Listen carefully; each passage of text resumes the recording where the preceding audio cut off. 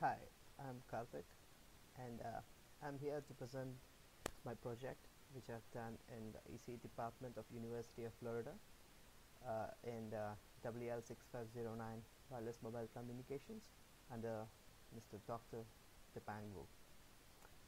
Before I start the session, I would like to congratulate Mr. Wu for doing an impressive job in this course. I'd also like to thank him for all the knowledge that he has showered over me throughout the semester. So let's begin. Uh, the title of my project is the Simulation of the Multicarrier CDMA in additive wide Gaussian noise and Rayleigh channel using Matlab. So our entire scope of the project is going to verify, simulate and analyze the effects which are going to be evident on the data transmission once they pass through these particular channels. So we'll talk about these channels in detail as we move forward. So let's talk about a few essentials which are required before we go over to the results section. The first is the CDMA, which stands for the Code Division Multiple Access. It's nothing but a multiple access scheme in which the same frequency bandwidth is being shared by all the users. As we are familiar,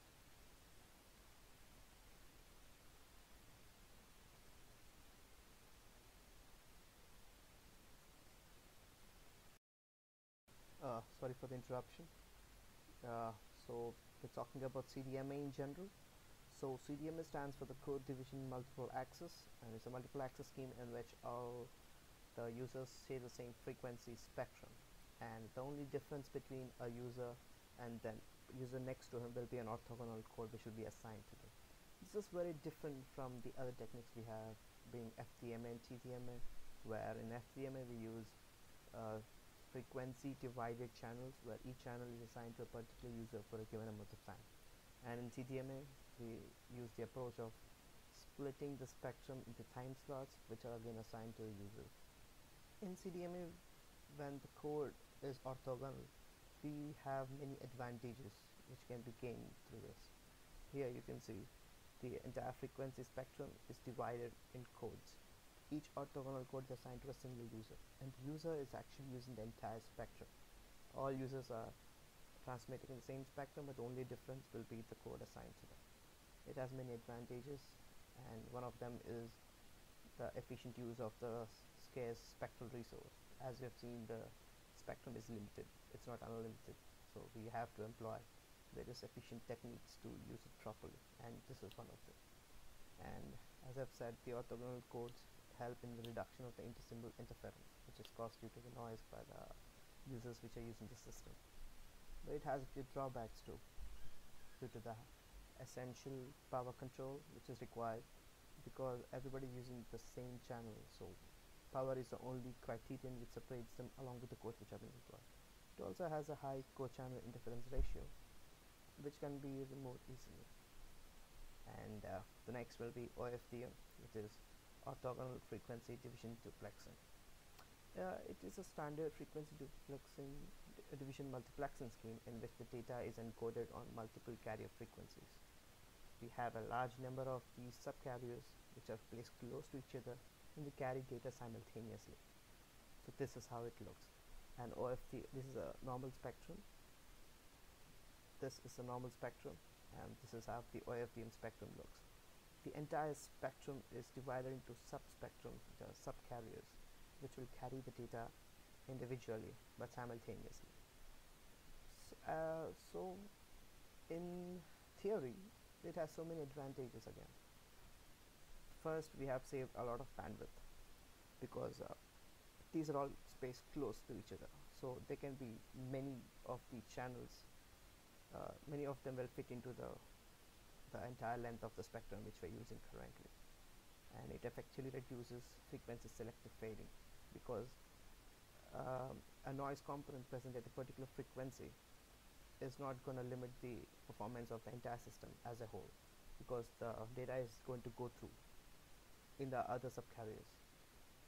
It also eliminates ISI and IFI, being intersymbol interference and interframe interference. Moving over, coming to Multicarrier CDMA, which is the crux of the project which I'm presenting today. We have already seen the various advantages we have in CDMA and OFDM techniques, but to improve the efficiency of them individually, it's a pretty hard task, but together the efficiencies achieved are much higher. As a result, MCCDMA was proposed. It stands for Multi-Carrier Code Division Multiple Access, which is nothing but a combination of OFDM and CDMA, and it is formed by the serial concatenation of OFDM and CDMA systems, where each symbol and CDMA is spread with code chips and is then transmitted over several subcarriers. So here you can see the spectrum of DS CDMA here, which is a singular spectrum where everybody is using different codes but no subchannels. Going over to OFDM, we have many subchannels, but there are no specific codes on this. And when you come over to MCCDMA, we have subchannels with specific codes. So in general, MCCDMA spreads each user symbol in the frequency domain. That is, each user symbol is carried over multiple parallel subcarriers, but it is phase shifted, typically 0 or 180 degrees according to a code value. The code value differs per subcarrier and per user. The receiver then combines all the subcarrier signals by weighing these to compensate for the varying signal strength and undo the code shift. The receiver can separate signals of different users because they all have different code values. Moving over, this is how MCCDMA signal is generated. Let's assume a signal train, a data train coming from the transmitter, which is DK. It is spread over the spectrum using the codes, and which is then converted. The serial train is converted to parallel using a serial to parallel converter, which is then modulated on L subcarriers of the OFDM transmitter. So the serial train is split parallelly, and each of the parallelly split data is sent over to different subcarriers which are present in OFDM system. So as a result of this, it has many huge and wide advantages, which include the reduction of interchannel interference, and it also offers frequency diversity. And one of the peculiar and suitable and essential advantages which are achieved by this process is high data rates, and it also mitigates frequency selective fading, as we already discussed in OFDM, because the narrow band carriers are orthogonal in nature and the symbol duration is generally longer than the delay spread. So the probability of the fading affecting all channels at the same time is very less, and as a result of the system performance is greatly improved. It also goes that the synchronization is easier because we use long symbol durations. Coming over to Walsh codes. These are the codes that have been used for spreading the CDMA signal coming from the user. These codes are orthogonal in nature and are very efficient in reducing the multi-axis interference.